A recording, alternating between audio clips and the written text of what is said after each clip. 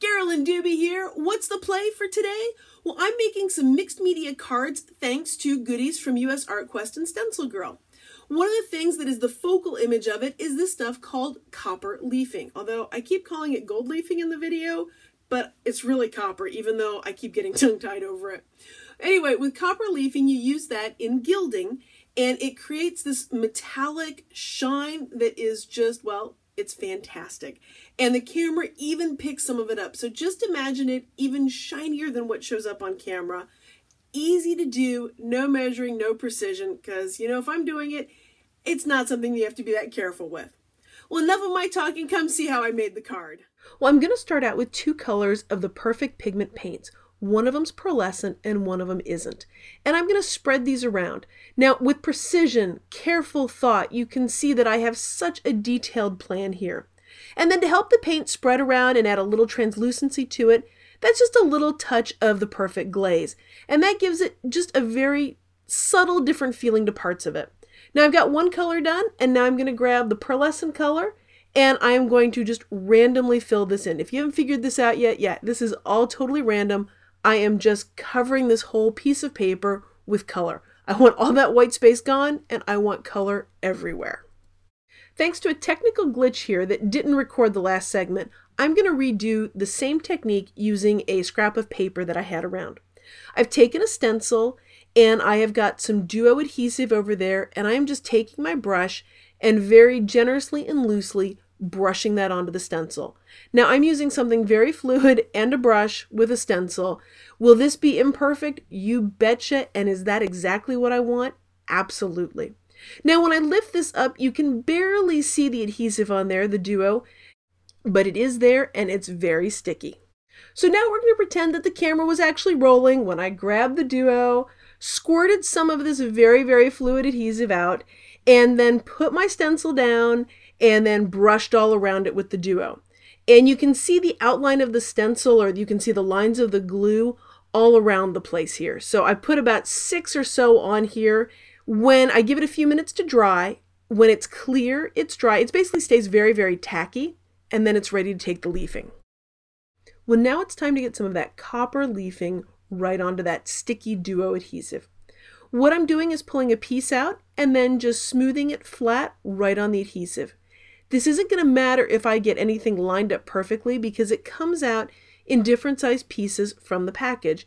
You can work in a small area with very small pieces like what I'm starting with, or if you reach in and grab a little bit larger piece and work delicately, you can unfold it and you get a larger piece to work with. So if I've unfolded it, I can set it over and cover a lot more surface area in one spot. I am using the sponge to push down the gold leaf or the copper leafing. That way it adheres completely to the duo. Now it's only going to stick where there's adhesive. And the duo is an adhesive that basically stays sticky. Even when it's dry, it's still sticky. Gold, or I keep calling it gold, the copper leafing, it does come in all sorts of colors and variegations and all sorts of neat pretties. As you're doing this, what you want to watch out for are big, strong, heavy breezes. So if you're doing this outside, be careful because this leafing is so very fine and delicate that if you have a big wind come along, it will blow any loose pieces of it away. But I'm working indoors, so a big wind isn't really going to be an issue. Once I've got the leafing on there, then I can get a little rough with it with my sponge here because what I'm doing is sort of ripping up the leafing anywhere that there isn't adhesive. And you're starting to see the stencil design come through. As I'm doing this, you'll see little bits or pieces of the copper leafing, and that's not going to get wasted because anywhere that I run that stuff over, if there's some adhesive that's still sticky, it's going to stick to it. That way everything gets used and nothing gets wasted. Now you may be thinking, but Carolyn, these things are coming out in all different sizes and shapes, and isn't that going to show when you're done that it didn't all match up and line up perfectly? And the answer is no, it's not going to show. Nobody will know where those lines are, and that's part of why I like it. It's extremely forgiving. This can be very, very imprecise. You can see how I didn't have it everywhere, but when I come in and I rub with the sponge, all the extra little bits that I've pulled off of some areas are filling in the other areas. The hardest part for me with this was remembering where exactly I had the adhesive on here. With the camera angle, it's actually easier with the lighting for you to see it on camera than it was for me in person. If I wasn't filming as I was doing this, what I would have done is slightly tilted my paper so I could see where the adhesive was. But because that would be, well, a little irritating to you if I kept picking up the paper and moving it so you couldn't really see it, I kind of had to feel my way around, and anywhere that was sticky, that's where I put the copper leafing. Well, now you're seeing me work over each design a little bit more, making sure that all the loose bits are up, and also what it's doing is creating a slight difference between each one of these. They are not identical. Each one is just a little bit different. Clearly it's the same pattern or design, but each one is unique. And that's what I like for the cards that I'm going to be making, is for each one to have just a slightly different look, or each one to be individual. Now, as I did this one here, you saw me use one big piece of copper foil or leaf. Now you're going to see me use lots of little pieces on the other one. You can use big pieces, you can use little pieces, and all those little shards of it, I'm going to use those too, because I don't want to waste any of this wonderful metallic look that is just absolutely scrumptious in person. You're seeing some of the reflection with the light in the camera, and in person it is even better. So you can see I just rub that around, and little bits and pieces, lift up, stick it where it needs to go. Again, very, very forgiving. If you've ever done copper, or any kind of leafing, copper, gold, silver, whatever kind, you know how forgiving this stuff can be. So I've got these just about finished, and now I'm going to turn them into cards. Now I'm going to take my scissors and very loosely, very imprecisely, cut these 6 apart so that I can get ready to turn them into greeting cards. Now, US Art Quest sent me these papers and different things to play with, and as much as I would love to use every single one of these incredible textures in the cards, I'm going to show a little restraint, and I'm going to pick just one. I'm going to go with the black one. And it has just this magic. I just love touching it. There's such depth to the texture. And I'm going to cut a piece off of this. Again, you can see the precision with which I am doing this. I am oh so about precision. And I'm going to put that at the bottom of the card. I'm not going to measure anything. Things are going to overlap, and that's going to take care of all the hard work of measuring. I'm going to slather down a bunch of glue. You can see the precision with which I'm doing that, and using that very fancy tool, the finger, to spread it around.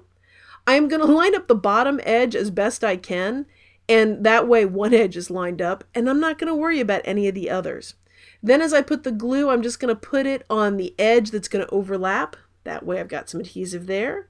And I'm going to line it up as best I can, but it really doesn't matter how careful I am, because check it out. You just turn it over and trim up anything you need to. Magically, no measuring required. Now, when I do something, there's got to be some scribble writing somewhere. So I am grabbing a pen from just a regular old pen, and I am just adding some scribble journaling on these. And by the way, if you're enjoying this video, I'd love it if you gave it a thumbs up. And if you want to see more of my videos and never miss it when I have a new one, hit that subscribe button to my YouTube channel. That way you'll know as soon as I have a new one out. And of course, I'd love for you to stop over at the blog at acolorfuljourney.com, where I have links and photos to go along with this video, and I have a newsletter where I've got all sorts of goodies and freebies that come with it. Well, I love that black paper so much, that little piece there, that scrap, I didn't want to let it go to waste. So I am going to cut a geometrically perfect circle, okay, not right there to go in the middle, but I liked it so much, I want to cut another one because, well, it's kind of addictive. And what I'm going to do is just stack them, and that's going to give it even more dimension because the paper is wonderfully textured, and then I'm going to stack them. And there's room for a third one to be cut out here, so I'm not going to hold myself back. No control with this. I'm going to put a third one on there. I'm going to glue these little guys right in there to the center of the card. Now, sometimes having the attitude of not being precise about things has some consequences. Yes, horrible, terrible things that can happen if you aren't super careful. Things like using too much glue. And that's what I'm going to do here. So much glue that it's going to run over.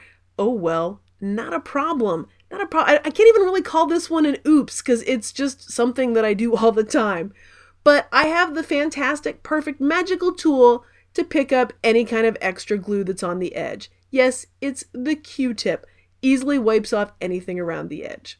Well, thanks for joining me for today's play, and thank you for being a part of this colorful journey.